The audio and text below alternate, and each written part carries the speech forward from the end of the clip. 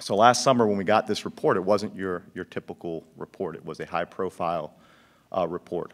I asked Secretary Moran, what does your team think about OSIG's report on the parole process for Mr. Martin?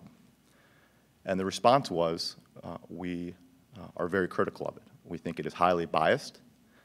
We think it omits sections of code that are very relevant to the process to parole him.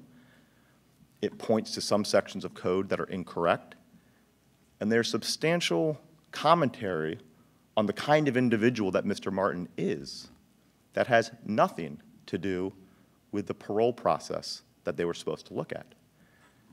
And in his parole packet, there were substantial write-ups on Mr. Martin's behavior while incarcerated that were omitted if we're talking about writing about the kind of person that Mr. Martin is. So Mr. Martin, who was eligible for parole starting in 1994, was paroled last summer, and this report came out, or last year, and this report came out. So I did what anyone would do. I called the Inspector General and said, I'd like your team to come over and discuss with our team your findings. We have some questions, we have some concerns that the report, 6-page report, is not particularly accurate, and we would like to hear from you. That team came in. There was about 4 folks from the Inspector General's office that came in, 4 individuals from our office that met. We went into that meeting thinking that there was bias and there was lack of objectivity. We left that meeting knowing that there was bias and a lack of objectivity in that report. It has gone unreported on since last year, our very minimal reporting, but the parole board itself came out with a point-by-point rebuttal to that 6-page report, pointing out chapter and verse why they had concerns with OSIG's findings, why they did not think those were accurate. And while that may be mundane and very detailed-based, it is fact-based, and we need to deal with facts when it comes to this case.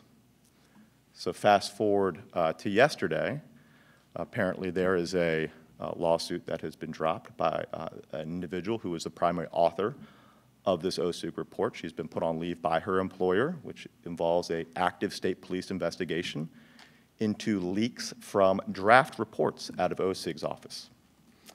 And those draft reports include unsubstantiated claims that are being bandied about as fact by political opponents. Incredibly irresponsible. The Inspector General is required by law, if he comes across any credible example of criminal activity, to pass that on to law enforcement, be that a Commonwealth attorney, be that a state police. The Inspector General has done no such thing. The governor has called for an investigation, an independent investigation. We have leaks starting last summer, including by members of the General Assembly, that violate the same code sections that the OSIG's report deals with.